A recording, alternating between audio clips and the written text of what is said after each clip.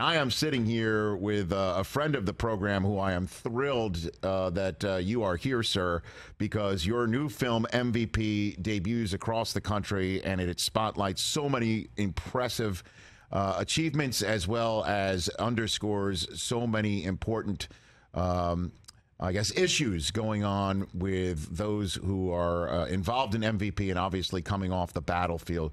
A film by and directed by Nate Boyer right here on the Rich Eisen Show. Good to see you, Nate. You too, brother. Thank you, man. Brother, I know you've been working on this film for quite some time, but it is now time to put it out there for everyone to see. How are you feeling? I'm of course nervous, excited. I'm really excited for MVP, the charity, for Emerging Vets and Players. I mean, that's what the story's all about. You know, the film's based on the genesis of this organization that I co-founded with Jay Glazer. And, you know, we bring together combat vets and former professional athletes and help them find purpose and identity when the uniform comes off. And a couple of years after we'd been doing our regular huddles, you know, the programs that we meet up every week at Unbreakable, Jay's gym up there in West Hollywood. And we train for about 45 minutes, and then we huddle up for 45 minutes or so. And I've witnessed it. And people put, you know, it literally is blood, sweat, and tears. It truly is. You're sweating, and people have just worked out, and you're working. Then you work through. Exactly. You work out, That's and then great, you work through. I'm stealing that. Please take it, because it is a beautiful thing to witness. Thank you, Rich. You know, it is. It absolutely is, and it's changed me. It's helped me. Honestly, without helping build that, I probably wouldn't believe in myself to even try such an endeavor as trying to make a movie. But when that story spoke so loudly, I mean, Denver, who you've met, Denver Morris, he's been on the show. What am I saying? Denver and AJ. Indeed. Yeah, right. Denver and AJ, who have been on the show, both of these guys served our country and struggled quite a bit coming home. And this story, the character Zephyr that I'm playing in the film, that really the movie sort of hinges around from the veteran side, is based on those guys' backstories. And so many of the other stories we've heard from vets that come through our doors, and with the veteran suicide issue that we deal with in the world today, really, not just our country. It's an important thing to talk about. It's a hard thing to talk about. But we got to talk about it. We got to work out, and then we got to work through, just like you said. Mm-hmm. And this character, he meets a former NFL player, first year out of the league, named Will Phillips, you know, and also a composite character. So many of the men and women who play professional sports at a high level that walk through our doors, that character is built off of their stories. They meet each other. You know, one of these guys, the former player, first year out of the league, he's got the wife, the kid, the car, the house. Mm-hmm. But at the end of the day, he feels like he has nothing. And this veteran is living in a homeless shelter on Sunset Boulevard. And it's a very real place. I mean, we filmed on location in this shelter. All veterans live there. They call it the barracks. 48 bunks. They're always full. And there's a waiting list. And these guys meet, nothing in common on paper, but they're going through the same stuff. And they work through it together. And ultimately, the goal is to save one another, you know, and that's really what we do at MVP. I mean, I've seen it. I've personally witnessed it, you know, not just for having watched the workouts and work through sessions, but, you know, I trained there for a 40-yard dash season, and I saw guys who were living in, as you referred to, the homeless barracks, who then would come to work at Unbreakable at the gym. And then I'd look at the list of those who are appearing in this film in cameos. I'm seeing, you know, Randy Couture, Tony Gonzalez, Howie Long, Michael Strahan, Tom Arnold. Wiz Khalifa has an original song for this. Yes. This is the Unbreakable family. Like, these are all people who have worked out of the gym or know you, no Glaze, you know, and then executive produced by Sylvester Stallone. Like, the MVP family is coming together to make this movie. Jay Glazer, if I had not met Jay, I don't know what I'd be doing. I'd maybe be back in the military, who knows? And that's totally great. And, you know, sure, of course I would, as we all do, we would figure out life. But Jay is not only an absolute bulldog and just makes things happen. I mean, you at all levels, and you've seen it in various ways. But he just gives, and he connects, and he just wants people to win and be successful, and gives them an opportunity. Mm-hmm. And it's not just me. I think I I saw that opportunity and I definitely grabbed onto it and took advantage of it and ran with it. But the reason those people wanted to be a part of this was because of the story, because of the members, because of the vets and players family. And I mean, that's what spoke to them. And that's why they were like, in the middle of the pandemic, sure, you're one of those people. Sure. I whatever you need, we'll do it. And it's awesome. And I'm grateful for, also, the NFL and the NFL Network, like lending the space and the time and helping us push this out. Super grateful for another J connection, GNC.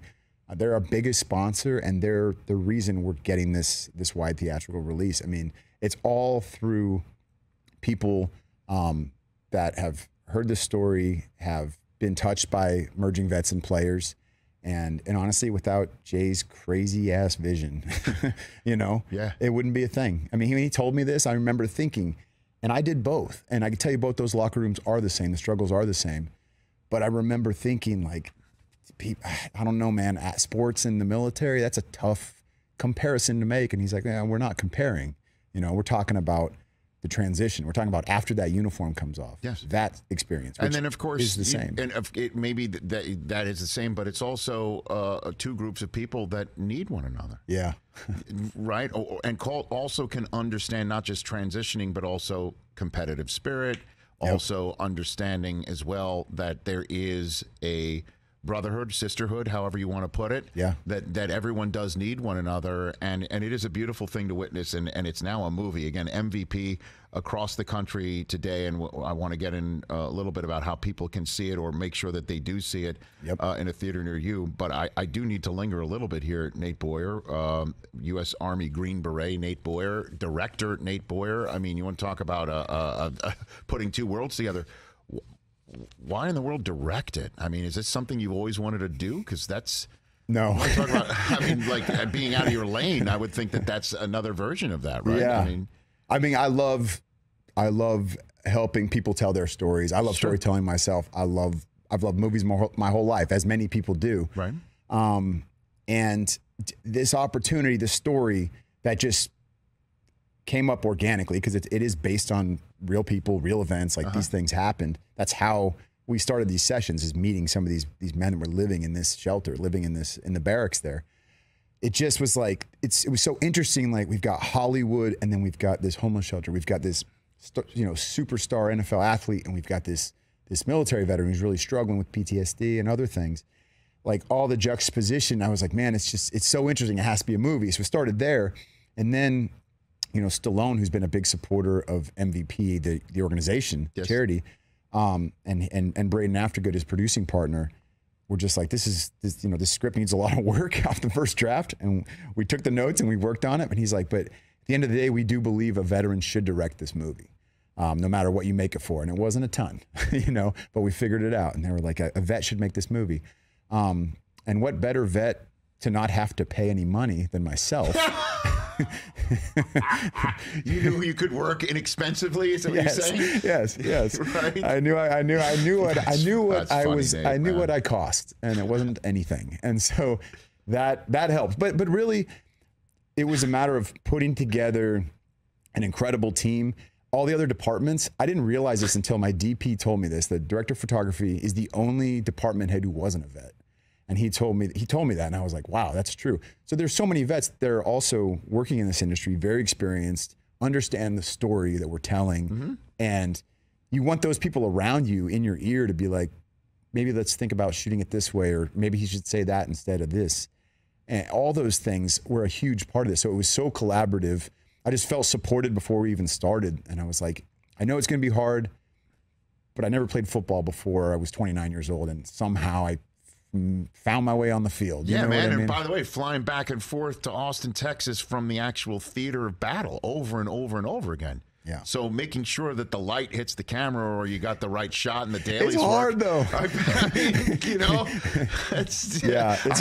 bet it is, but I think it came down to like, if you can just communicate your vision, your creative vision, like this is what I want to see, and you've got people that are amazing at what they do, and you trust them as much as you can, as hard as you can with your baby. And and just let it fly. I mean, that's the way. The story will become what it is. I mean, what was written down originally on that first clean sheet of paper is very different than what we see on the screen, but it's better, way better than anything I could have thought up or crafted. I mean, just because of the people involved. I mean, every veteran on screen is played by an actual vet. That's amazing. All those athletes you mentioned and others, Jared Bunch as well, New York Giants, like he's incredible. Again, of course, he's part of the Glazer family, the MVP family. Exactly. I just love it. Yeah. So out of all the cameos, the biggest diva was Strahan, was it? You had to get like a certain room temperature water, no peanut M&Ms, no. Honestly, had to be regular M&Ms. I was the biggest diva for sure. Oh, come on. I had to be the biggest diva, yeah. I needed everything. I wanted everything a certain way because it was so important to try to get it right, to do our best. Mm-hmm. I hope we did. I'm certainly proud of it. From the first time I watched it, I hated it. And I was like, you failed. You didn't, it's a mess. And then the last time I watched it was in the theater, Super Bowl week. We screened it just for MVP vets and supporters and the family. And that was the first time I not only enjoyed it, I was affected by it. I got emotional because I could feel the emotion in the room. Love it. And I was like, whoever we go with distribution wise, which ended up being Film Rise, and they're a great partner, and I'm grateful. We had to have a theatrical, like some kind of theatrical release, because getting people together in the room is what we do at MVP. Getting them together to watch this film in the theater, coming out of this pandemic, and we're still itching, scratching, clawing our way out of here. These moments where we can get together and experience things like this face to face are really important. They're really important, and they help me, and I know they help us at MVP as an organization. I think they help everybody. So that's my hope with this thing. How can everybody see it starting tonight, Nate Boyer? So it's playing in 35 cities around the country, including every NFL city. I love it. Which is amazing. Also San Diego, San Antonio, Austin, Orlando, and Salt Lake City.